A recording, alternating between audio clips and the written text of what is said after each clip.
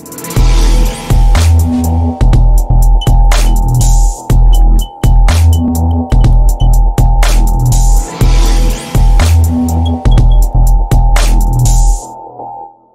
in this video, we will learn about how to auto-log in cPanel right after opening your web browser. As soon as you open your web browser, if your cPanel gets logged in automatically, that would be the most convenient thing. But remember, do not try this method on public computers. This will reveal your login credentials. Now, go to Google Chrome and then go to Settings section. Now here, go to the given section which is on Startup and then select Open a specific page or set of pages.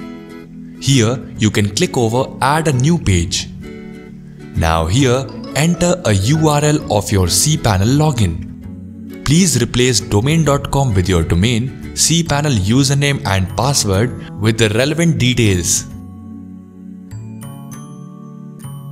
In this way, your specific page is now added.